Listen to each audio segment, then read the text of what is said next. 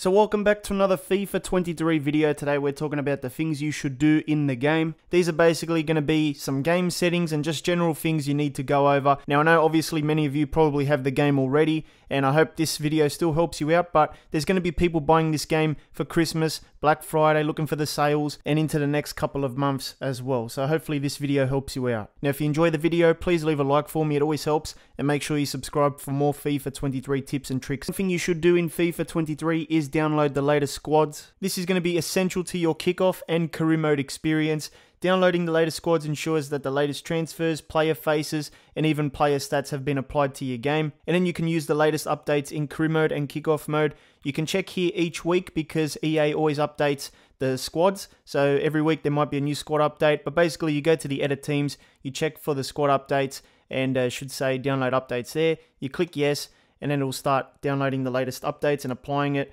Obviously, you can do this to get the player faces as well. Very, very important to do this before you even start playing career mode and kickoff. If you want to reset the squads at any time, just go back to the settings, go to edit teams, and then go reset all squads. You can click yes, and it'll start doing it. Another thing you should do in FIFA 23 is adjust the gameplay sliders. This is essential as well for your gameplay experience. EA usually gives you, the 50s for all the default gameplay settings, but sometimes they're not very good, When things are on default, sometimes they're overpowered, unrealistic, more arcade-like, or just dodgy in general. So you might want to adjust these sliders here, and it might make it better. Now, my go-to place for the sliders is Operation Sports and Matt10L on Twitter. They've got a huge range of sliders available, so you just need to test the things out, see what you like, and then go with that. There's so many different sliders for the difficulties, so you can do Legendary, Ultimate, Professional, even the amount of time your games are. There's different sliders for that as well. So there's so much testing going on at the moment, and these guys do a great job. And I think this year you're going to need the settings to make the gameplay better. Obviously, if you don't want to use other people's stuff and you want to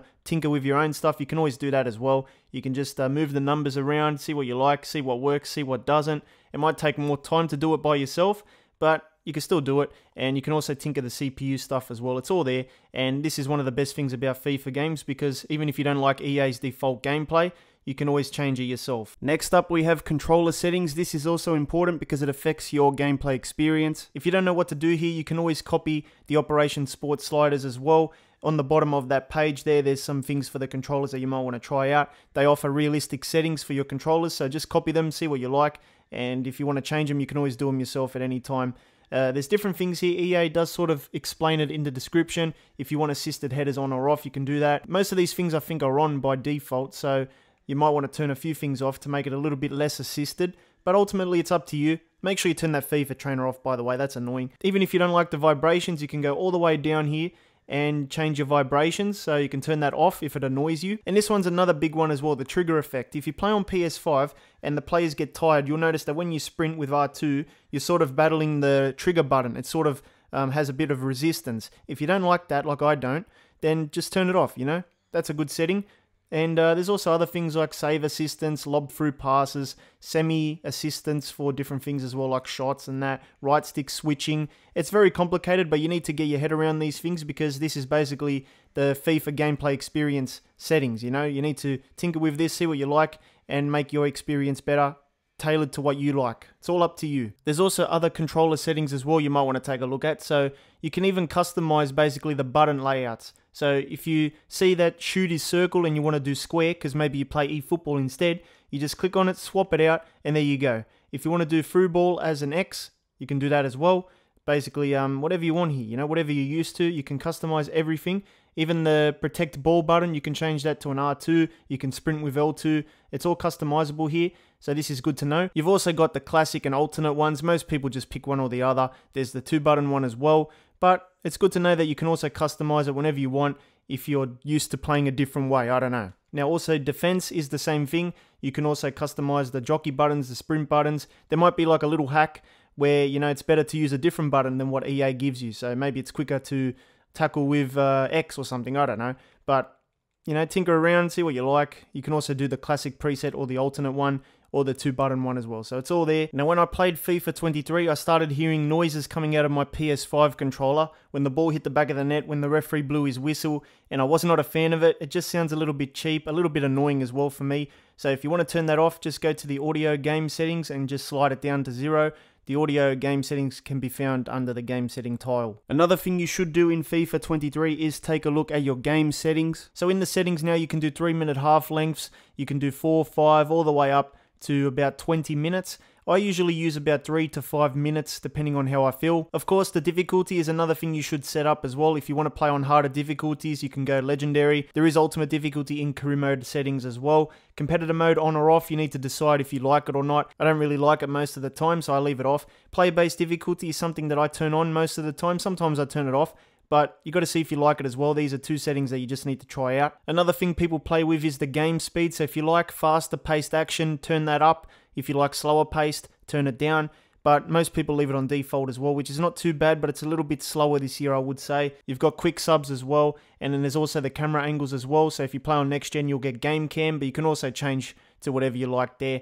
Visual as well, there's different things. I usually put the player names on top of the heads because I commentate, but you can leave the indicators or numbers as well. There's other settings here like hold to skip, the score clock drop downs, and net tension as well. So if you want your nets to be loose or regular, you can change that. Tight as well. Net shape, you can do rectangle or triangle. Net meshing as well, square, hexagon. They should have like preview photos on the right for this sort of stuff.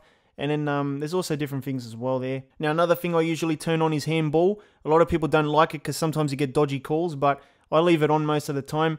You can tinker with that on or off. Referee strictness is a new setting this year as well. So see if you like the strict refs, the very strict refs, or the lenient ones, very lenient. I usually leave it on default at the moment. Now there's also audio settings, so if you don't like the menu sound effects, you can turn that down to 0. Even menu music, you can turn that on or off. If you like the menu music and you use the soundtracks when you play FIFA, make sure you have both of these on because it gives you basically the full soundtrack across all the menus of the game. If you separate these two like on or off, then you'll just get Volta music in Volta and EA Sports music in whatever else is out there in the game. If you leave that on, you'll get the Volta music also in career mode and that. And of course, if you leave that off, you'll just probably get the Volta soundtrack. So tinker around, see what songs you like, and yeah, just leave them both on if you like to listen to the music so you don't lose any songs in the game. Because most people don't really play Volta that long. Now, there is commentary languages in the game as well. Obviously, my default is English, but if I'm interested in Brazilian Portuguese, you can see you can download that. You just press the square button. And there's also Dutch, French, German, Italian, Spanish again. And you can see that there's a bit of variety there. You might want to try out the Spanish commentary when you get sick of Derek Ray's voice. And you can always download that at any time by pressing the square. You can turn the sideline commentary on or off as well. Commentary volume, if you don't want to hear them, you just go down to 0. Critical commentary, you can turn that on or off.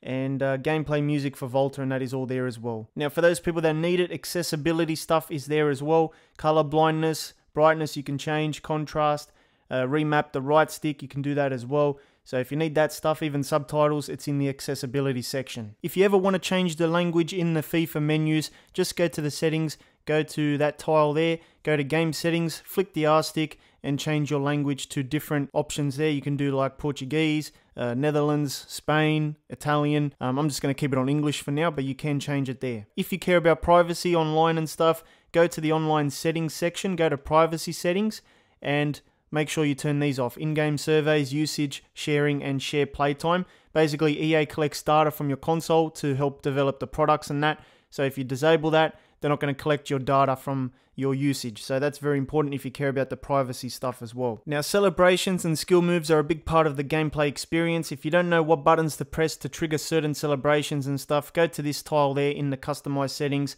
You can see all the skill moves there and what buttons to press. So this will help a lot of people out. 3-star moves, 4-star moves, it's all there. EA basically gives you like this manual. For the celebrations, it works the same way as well. If you want to trigger certain celebrations and you don't know what to press, then just go to the menu thing and check them out using the manual here that EA gives you. Now, when you play FIFA 23, you might have the training center enabled by accident, or it might just come up, you know, automatically for you. It can be a little bit annoying, especially when you're playing the games. If you take a look here, it comes up on the top right. There's like focus areas, and every time you pass the ball, it says nice pass. Basically, it treats you like a beginner, even though you might have been playing FIFA for the last 20 years. So I found this very, very annoying, and luckily you can turn it off. Obviously, you want to turn off the trainer settings as well. Just hide all that stuff. But there's also another thing you need to turn off here in the game settings. It's called the training center, and you just turn that off, and it should disappear. So if we go back here, yeah, it's gone. So that's something you need to know as well, because it was very, very annoying. Another thing you should do before you even start playing the game is practice the free kicks in the practice arena. Go to the quick play modes, go to the practice arena, and you can pick your guy as well if you want to practice free kicks with a certain player. But basically you can do free kick practice now properly in the game, and you're going to need to, because EA did change the mechanics for it. So this is something you need to practice, because the mechanics, I don't know, I'm still not a fan. I've only scored one free kick in about a month,